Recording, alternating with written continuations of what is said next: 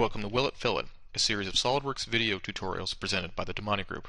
In It Fillet, we take a look at using the fillet tool in SolidWorks and workarounds for tricky and problematic fillets. My name is Andrew Lowe. I'm an industrial designer with the DiMonte Group.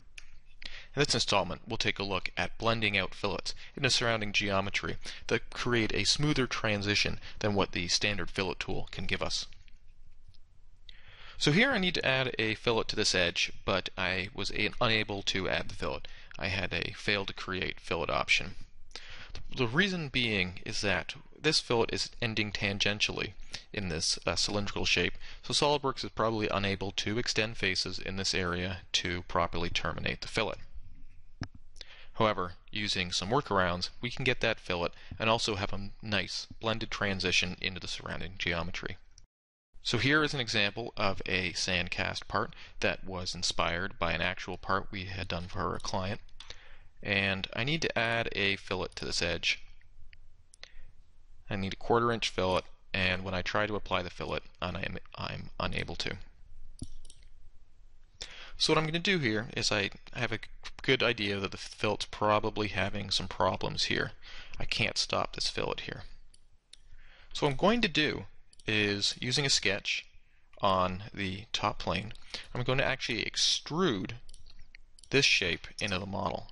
So if we take a look here, I just have added some lines between vertices, and I've extruded that into the model. And what this gives me is this new face here that I've highlighted in blue. And what this face does is provide an easy stop for the fillet.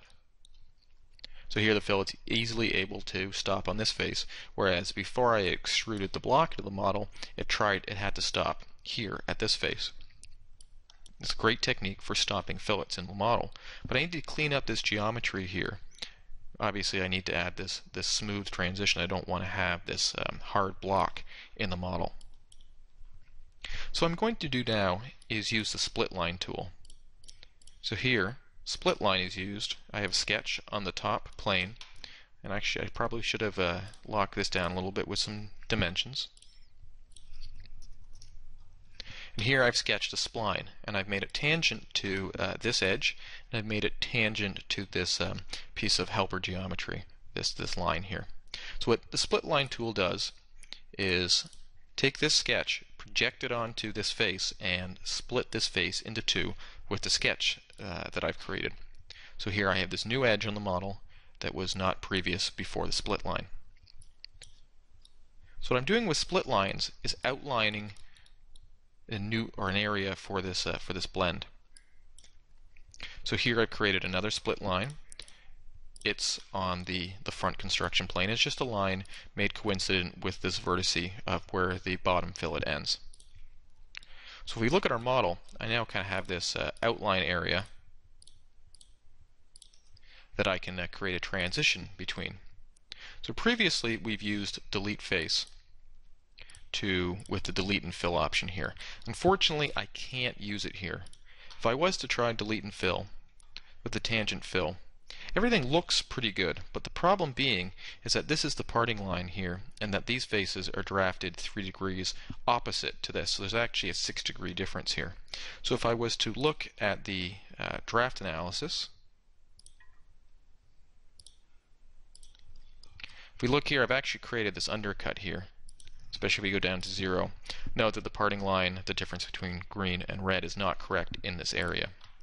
So if I use delete face, I'm going to use delete tool. What this is doing is actually deleting those faces from the model, and it's turned what once was a solid body into a surface body. Note that I can now see into the model. If I was to section the model, it has no thickness. But I can use the surface fill tool, which is what delete face is actually doing in the background, to complete this blend. The reason I use surface fill here is that surface fill gives me the control of how I want edges to end. Do I want them to be tangent, or alternately do I want them to be contact? So let's just clear these selections and create this again. Instead of manually picking all this edges, which can be a little tedious, what I can do is right click any edge and select open loop. This will go around and grab all of the edges. Here it's important to note that the first edge I pick is going to actually be the first edge in the selection box here, and it's going to go around in a clockwise fashion. So now I know that these two bottom edges, if I zoom in here, we can see that I've selected them. Those want to be contact. They only touch the parting line. They don't want to be tangent to these two faces. But I know the rest of them want to be tangent, so I'll hold down Shift to select all of them, hit tangent, and that will apply the tangent to all of the edges if required. What I want to do now is hit merge result. What merge result is going to do is knit this face into the model, and I also want to check try to form solid. What this will do is take my surface body and turn it into a solid body. Note that before the surface fill, the surface bodies folder was open. After the surface fill, there is no surface body.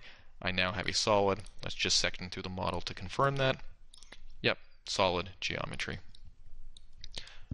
So I also note that if we roll back, this was the starting point or the ending point of our last video where I had split the model in half at the parting line, and this technique was used to clean up these faces and not have that little sliver that I previously had. I was able to add this fillet in the model that I previously had problems with, and I created a nice smooth blend here of this fillet and this fillet that smoothly connect to this cylindrical shape. So here I'm creating new faces in the model that help end the fillet. These faces in green, and they're created with an extrude feature. I'm now outlining the area of my fillet transition with the split line tool. I'm using delete face to remove those faces from the model. The only reason I'm doing this is because delete and fill can't be used here because I need to set contact to those two bottom edges on the parting line.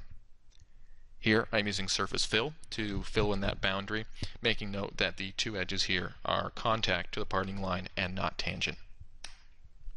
So thanks for watching this installment of Will It Fillet. Please follow the DiMonte group on LinkedIn and YouTube, where we'll be announcing new videos in the series.